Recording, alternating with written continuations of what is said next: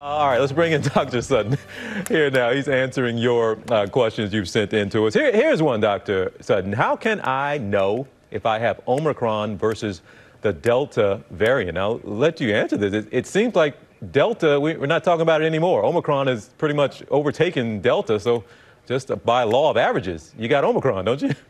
You're exactly right. TJ, I think you've gotten your medical degree at this point. So that's relatively the same answer I give to patients. It's really based off of sampling that we do, off of population sampling. There's no easy way to tell.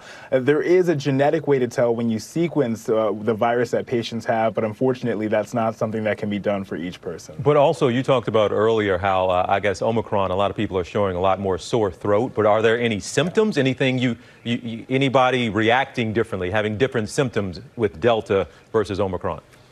You know, that's a good question. We have some anecdotal information that shows that some patients with Omicron, with the Omicron variant, have more presentations of sore throat, and those with the Delta variant have more presentations with that shortness of breath or pneumonia.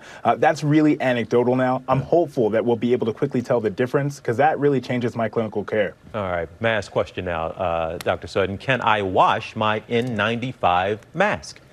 You know, I got a lot of questions about this after yesterday. My answer is no. N95 masks can be industrially cleaned in the hospital, for example, but I would avoid getting them wet. Many people don't realize that the N95 mask has an electrostatic charge that helps with its filtration, and when you get it wet, that gets rid of that, so it can ruin its effectiveness. Wow, it's too bad Robach is not here to hear this, because she was the one talking. What did she say? She drops her mask the on the floor. 5-second rule. 5-second rule. Okay. All right.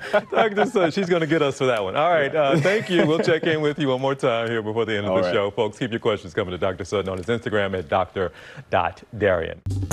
Well, hey there, GMA fans. Robin Roberts here. Thanks for checking out our YouTube channel. Lots of great stuff here. So go on, click the subscribe button right over here to get more of awesome videos and content from GMA every day, anytime.